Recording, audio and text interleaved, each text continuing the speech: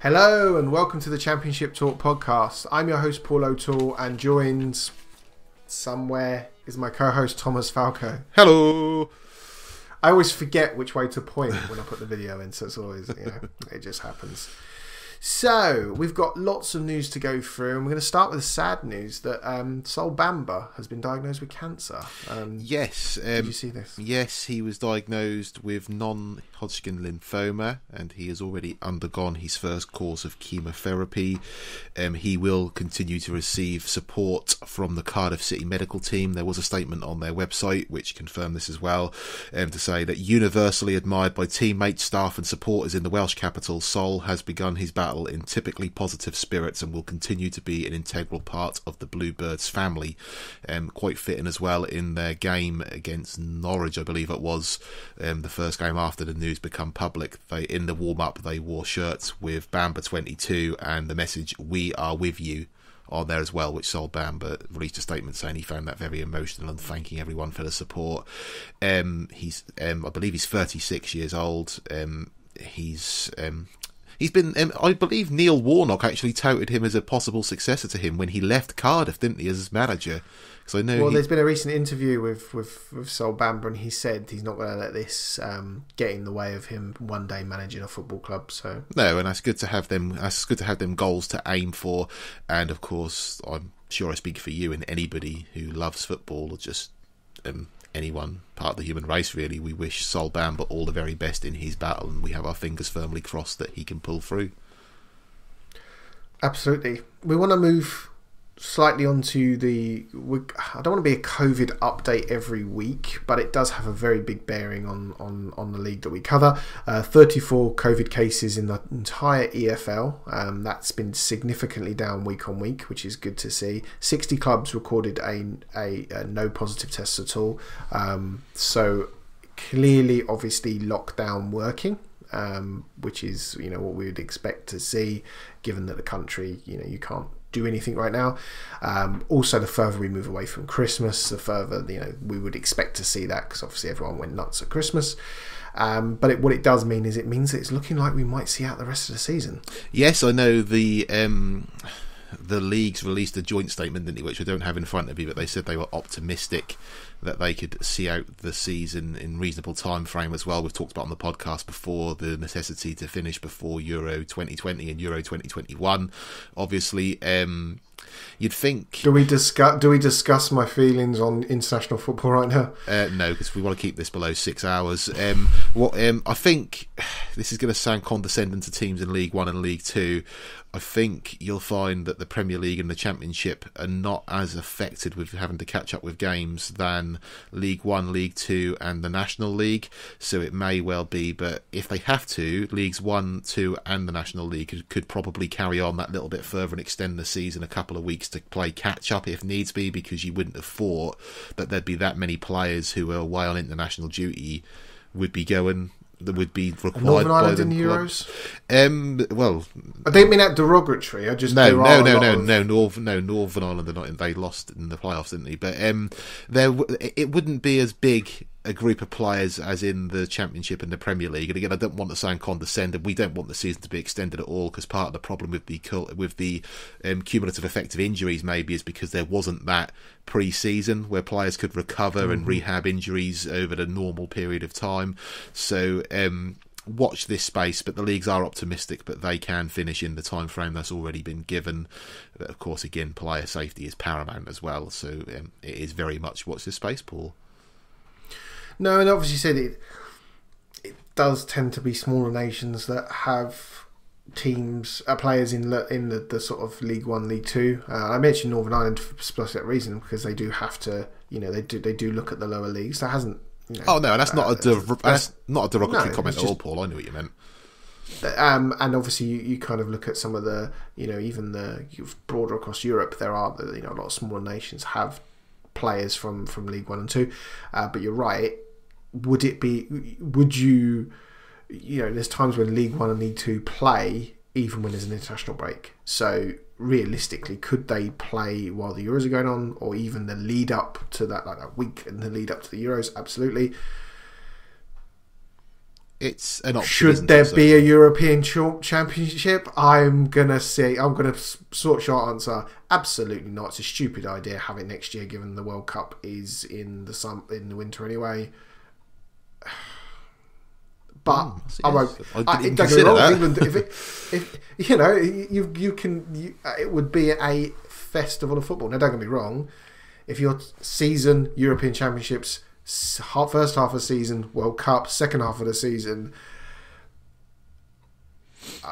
finally these players will earn their millions, and they'll probably be doing the same working hours as some of the nurses currently in hospital. But in terms of athletic prowess, they'll all be bloody wearing knee braces and arm braces and looking like Terry Butcher. I think by the end of nothing up looking like Terry Butcher of the season, with the whole bandage on them. At the end of the day, these international football should be cancelled. We know why. Money. Because obviously UEFA earn a lot of money from it. They've probably sold a lot of TV rights that they can't afford to give back. Let's be brutally honest. I'm stunned that we're going to probably now see out domestic seasons. If they can get European Cup competitions also completed, that will be surprising. I know Arsenal have asked their game against, I think it's Benfica, to be played at a neutral venue because of potential travel concerns to Portugal. If we've got that kind of issues, we're probably... Let's not look at a European tournament being too close anyway. So I'd think National League. I'd rather the National League finish their season than I would a European tournament. Of course, Of course, you look at the financial ramifications further down the football pyramid. To be fair to UEFA, it has been sort of put out there that they could potentially just play that in one place, because Euro 2020 was initially going to be played in various different nations, wasn't it? So yeah, of course. Which I actually quite like the idea of initially. Yeah, I actually thought then you weigh it up because you'd have full of stadiums. Yes, but then obviously if the fans are not going to be in, then that's certainly one to talk about later on in the year, I think. Right, I'm going to put this out there now. I think they should play the whole tournament in the country that has vaccinated the most of their population. If you can see my double thumbs up, you'd love that. Controversial. We're going to talk about that towards the end of the season, though, when we know a little bit more, surely. I think 3 days before the European Championships, we still won't know more. But anyway, we're going to move on to Mick. I know, it's just the times. We're going to move on to Mick McCarthy becoming Cardiff manager. Now, you called this watching a Forest game, saying how much you'd want him to be a Forest manager. This was when Moushi was, doing something on the sidelines, pretending to be a manager. You said Mick McCarthy come across as concise. He come across as knowing the league. He come across as knowing the players. He then goes to Cyprus to manage some team in Cyprus that turn over managers every week. He went back in the Championship. Apoel Nicosia. I think they're the only Cypriot team to make the group stage of the Champions League as well, actually. They do turn over managers. He was only there 2 months. I am a big fan of Mick McCarthy, and I know there are a lot of people out there who maybe are in the school of thought and linking him with Tony Pulis and Sam Allardyce and saying rather derogatory things about him. But I think the way he's gone into Cardiff, a lot of Cardiff fans see him as an underwhelming appointment, and I can maybe see that. But the situation which Cardiff... What did they want? Well, what did they want? The situation Cardiff find themselves in at the minute, I believe they were... there are rumblings of things going on behind the scenes as well, but we won't go into that because obviously we don't deal with rumor and innuendo. He's gone in there to just sort of... He's only gone until the end of the season, is the point I'm trying to make. His contract is initially the end of the season. Him and his long-term assistant, Terry Connor, they're joined at the hip. Didn't he do that as... he was an international manager. He's done that quite recently. Was he manager of Ireland? The manager of the Republic of Ireland. He's been manager twice of the Republic of Ireland, isn't he? And he stepped down. But he went in there knowing his replacement was the under-21 manager. Yes, the national under-21. So he went in there knowing that his replacement... Which... takes a lot of guts to go in there knowing your replacement's already waiting in the wings. You could look at it both ways when it comes to the Cardiff job. he wants money, or B, he actually just wants to get into football management. And I think with Mick McCarthy, he's never going to be short of work in the media. He just wants to be in football management. And the way he spoke as well, the statement I saw, I just want to read this, Paul, and you'll see what I mean. And I just like Mick McCarthy as a person. I mean, I didn't see him as a player, but as a person and a manager, I really admire him. And he scares me as well. He said, I'm cool with the length of the contract, and if I earn a longer term deal out of it, then good for me. If I don't, it's my fault. I guess I've got to earn that long term deal with my performance and the performance of the players. There's another statement as well, a couple of days later, where he said that he wasn't necessarily going in and demanding this, that and the other as terms of transfers go. And he said that he hasn't spoken to Vincent Tan yet, but he's willing to work with the squad he has inherited and try to get the best out of that and work out what's gone wrong under Neil Harris and try and work with that. Josh Murphy was linked with a lot of transfers away from the club, and he's apparently now staying because Mick McCarthy wants to give him another chance. I think he's just happy to work with what he's got, and he just wants to prove himself as well, doesn't he? I think people will see that short spell he's had in Cyprus and maybe not know the whole context of the way that Apoel Nicosia has been run over the last few years. He only lasted 2 months, wasn't the greatest success, but he just wants to manage. He wants to get his hands dirty and coach and manage. And I just he was by no Apoel Nicosia, he by no means was their shortest serving manager, which I think is quite hilarious. I want to go on to the comments Neil Warnock made about Neil Harris, and I think he was very annoyed when Neil Harris went in and commenting on the style of football that Neil Warnock was playing. And I think Neil Warnock come out and said, what, he didn't like the style of football? What's that, winning? Yes, I did. I thought that was a really good comment. That's not putting the boot in, but it's a subtle trip. So it was a well done, Neil. It's great to have Mick McCarthy. You know, he knows this league. He did wonders with Ipswich. First season after the fans hounded him out. How's League One doing? Norwich fans would love me for making that joke. So I want to move on to Derby, because we can't have a podcast without talking about Derby. However, this is good news. They paid their players, which should be a given. But with their current protracted takeover, this is taking a while.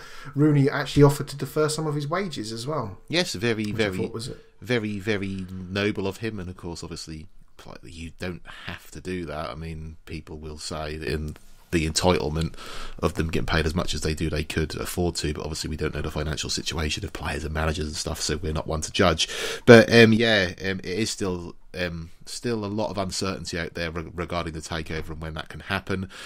Hopefully that means that Derby are now able to buy players, because they were under a transfer embargo until they could pay the rest of the remaining wages for December. Hopefully that means that there is not an issue ongoing for payment of wages for this month, because that may well be why.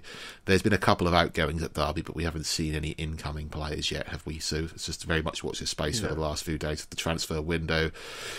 Again, it can't be the easiest situation to find yourself in as a player or a member of staff at that football club when there's so much uncertainty going on and not knowing what tomorrow is going to bring. And I think Wayne Rooney's absolutely right in asking questions and putting it out there in a public forum, because you may put it down to being unprofessional and keeping it in-house, but at the same time, I think fans have a right to know what's going on, and maybe that uncertainty is throughout the club. So, again, I take no pride, no pun intended, because they play at Pride Park, obviously. I take no pride in the fact that they're finding life hard. As a Nottingham Forest fan, I do wish them all the best, and hopefully they can sort this out, because they are a big club. We say this every week, but it is sad to see any club in that state of not quite turmoil as yet, but so much uncertainty.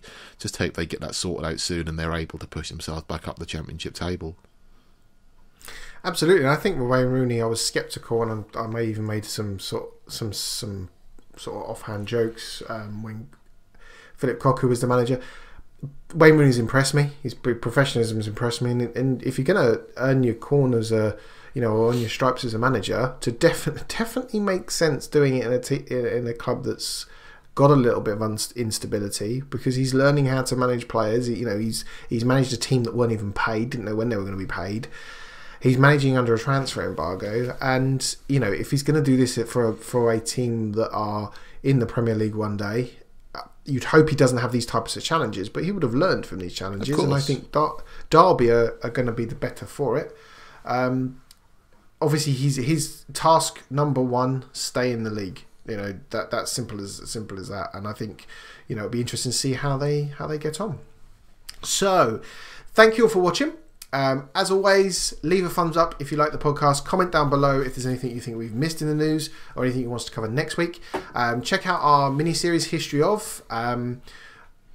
We really enjoyed doing the Bournemouth episode. Obviously, we've got Barnsley, Blackburn Rovers, and Birmingham, and we've got a few more. Or we're going to do every club eventually by the end of the season. So keep an eye out for that. Subscribe if you want to see those, because it will give you a little notification. You all know how to use YouTube. I don't know why everyone does this, patronising. However, one thing YouTube doesn't do is if you want to watch us go through every transfer, FA Cup games involving the Championship, and the weekend's games that were scattered everywhere like they were meaningless. Half of them, none of them were on telly, but the FA Cup had prominence, as probably it should. Check us out on the main podcast, which is on any podcast subscription service that you use. That's goodbye from me. That's goodbye from me. And we'll speak to you all next week. We'll hopefully with some more news. Goodbye. Bye.